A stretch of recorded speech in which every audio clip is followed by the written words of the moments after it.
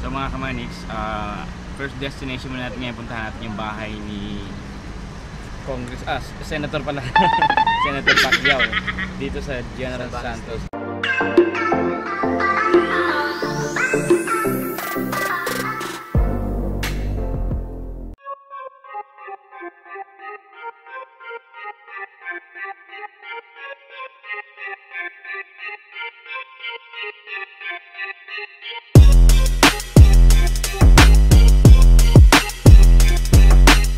Hey, what's up guys, another day, it's another vlog mga kamaniks, and today is another day. I'm already arrived here in Gensan. I'm with my relatives here in Gensan. Ken. Si Ken. Medyo madilim si Ken. Ayan, di pakita. Di pakita. Divine, hello. Ayan. Madilim kasi merong sa likod, yung liwanag. So, we are heading to Fishport siguro mamaya. Explore natin tong Gensan. So always look at the bright side daw, sabi sa kasabihan. So pag umuulan, instead na mainis ka, sabihin mo dapat blessings. Di ba? Blessing yun kasi binabasbasan ka ulan sayang na hindi ko masyado maikot pero okay lang, at least na tour natin ng Gensan mga panis.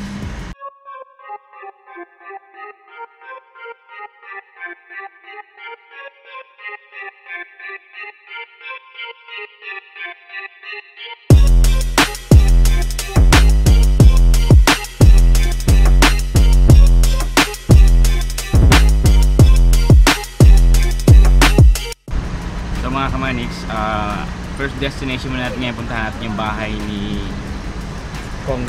Senator pala. Senator Pacquiao dito sa General Santos sa may Salbane Street. Ayan, sabi ko yan. So medyo tag-ulan, try natin kung makikita natin sa labas. Check ano yan, slow down. Slow down lang pala, kala ko checkpoint.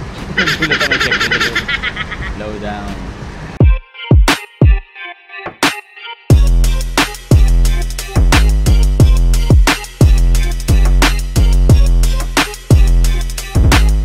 So mga kamaniks, binabaybay natin ng Santiago Boulevard, which is located, ito daw yung pinaka busy town o busy street, main center talaga ng Gensan. Dito makita yung mga bangko, yung hardware, yung mall. Yan. Pero malaki yung malapat yung ano nila, like 3 lanes each o 2 lanes, 6 lanes, diba? 3 diba? 3 lanes. Hardware, may hardware dito. Ayan, 6 lanes. Kaya nga lang, tag-ulan siya, kaya okay man.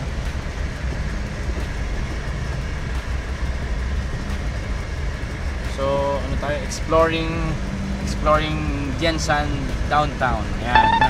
City tour. City tour. Ito yung mga importante dyan Yung SM sa unahan pa? SM, malapit na tayo. Okay.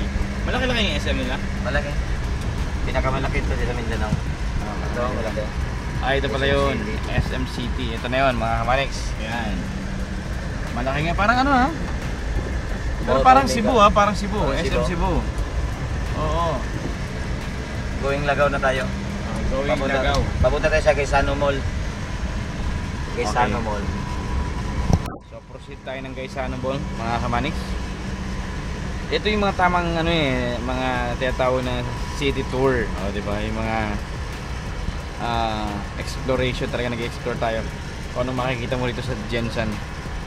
Hospital pala to. Ano to? Saint Elizabeth Hospital.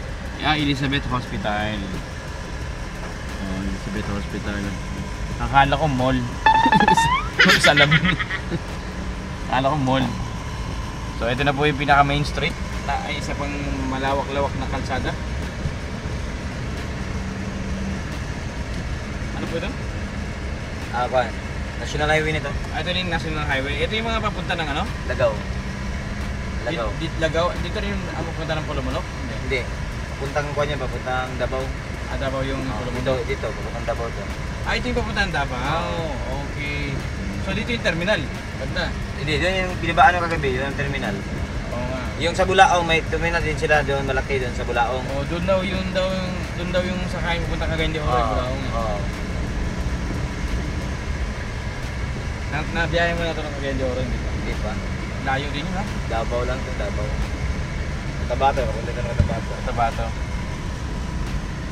Ito yung kung ano, yung Quezano na nasunog. Ito? Hindi mo nabalitaan, nasunog? Hindi ko nabalitaan eh. Ito ba yun?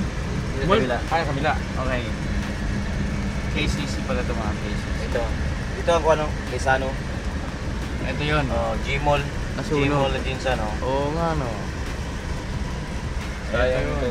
Etong Gmall, okay ito. Or ito na yun, nasunog. Ito yan, nasunog. Nasunog ko, sayang. Sayang no, laking mall nasunog. Bakit na open? Nagbukas sila ulit? O yung iba, hindi pa nasunog yung iba, yung grocery. Okay. Grocery na lang naiwan. Oo. So ito po yun, General Santos, ayan o. Mall, ayan.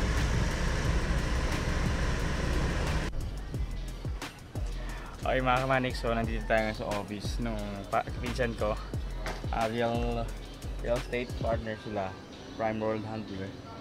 So ito yung opisina nila dito sa Gensan. If you happen to visit this place mga kamaniks, if you're looking for a place or a house and lot or kahit man lang siguro lupa na lang, if you want to buy, come and visit this place, okay? Tara, pasukin natin sa loob.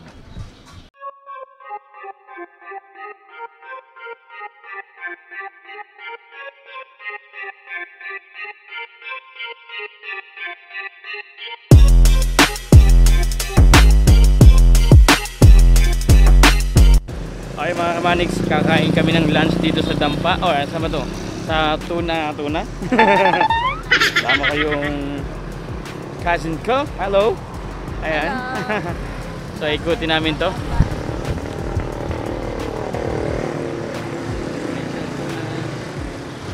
Dampa. Ayan, marami pa ito magkakadikit.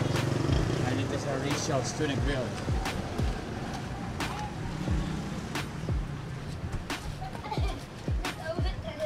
Welcome.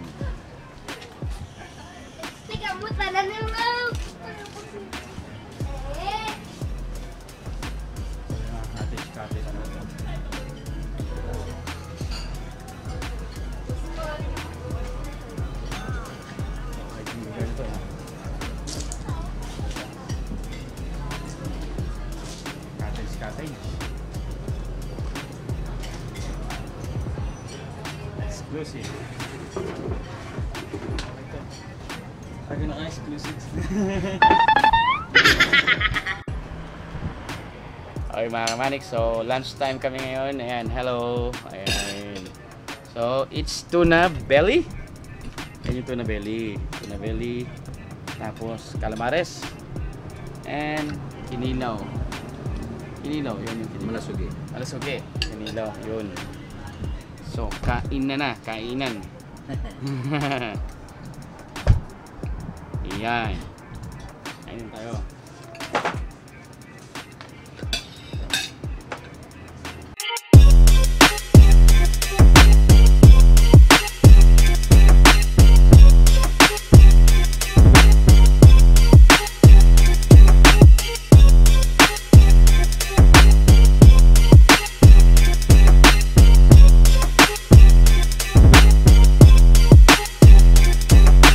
Mga Manix, we are already here in front of the City Hall ng General Santos City mga Manix, and in front of this General Santos City Hall is the park. Yan po yung park nila. Yan.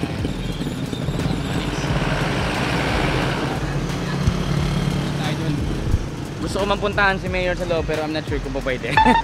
So pupunta tayo doon mga Manix sa park na yon.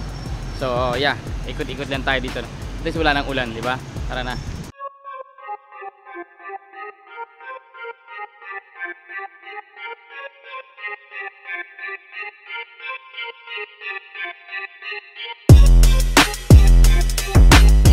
So mga Manix, we are here right now in Gensan. As you can see mga Manix, this is General Paulino Santos, the founder of Gensan or General Santos here, of course, in Gensan, of course. And I'm going to show you mga Manix, this is their park. And the one I'm telling you about is at the back side is where is the location of At the backside is the location of the city hall of this town, mga kamaniks. And as you can see, this is like in the center of this town. And they have park here. They have park, and according, even there's a lot of people going here, staying, enjoying. And this is really historical according to them. General Santos is like sinilang sa Kabing Tarlac, o taga Tarlac pala to si ano eh. Ngayon ko lang nalaman. Hindi pala sa taga ano. So what we're going to do, mga kamaniks, is we're heading back. We're going to a different place naman. Siguro I'm not sure. Siguro i-check natin siguro sa mga ibang lugar dito sa Negros Oriental. Sorry. Dito sa ibang lugar ng General Santos City. Okay? Tara, samahan nyo, mga kamaniks.